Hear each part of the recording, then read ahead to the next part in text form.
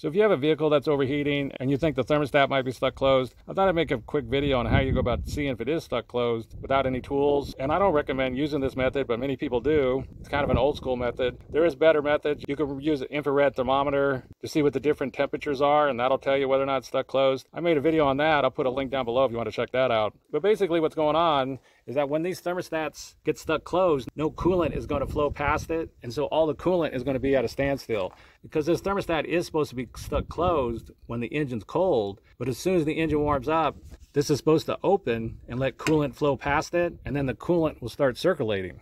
But when the thermostat is stuck closed, no coolant can circulate, and so if it is stuck closed, what you can do is that you fill these hoses and there won't be any coolant flowing past them. Now the engine is going to have to be warmed up when you're doing this so that thermostat does open, and that's the reason why I'm saying not to do this, is because this can be hot down in here.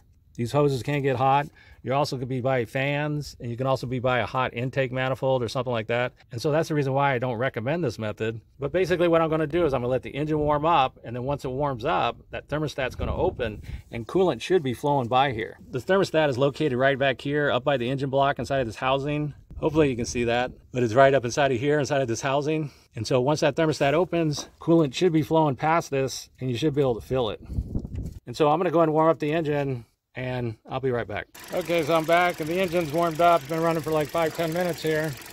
So basically, I'm just going to fill these hoses, and yeah, I can feel the coolant now flowing past there. Sometimes this can be a little bit hard to feel the coolant, but you can feel it because it's flowing in the hose.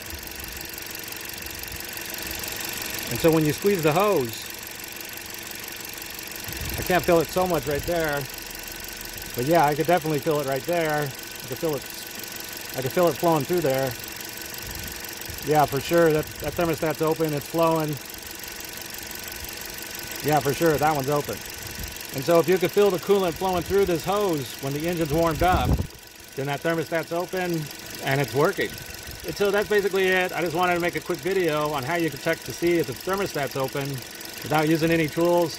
If you have anything to add, please comment down below. If you have any questions, ask me and I'll try to answer them. If this video helped you, please click like, please click subscribe, and have a good day.